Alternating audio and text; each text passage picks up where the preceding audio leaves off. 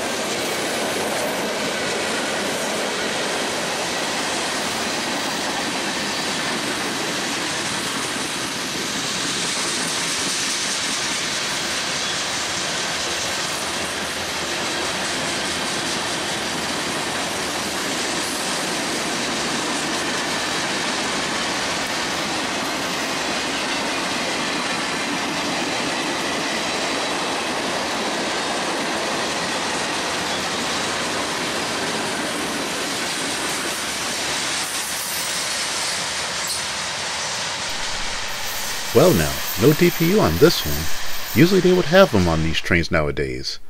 And that goes double for this one that sneaked up on us. Here comes Q519 bound for Mobile.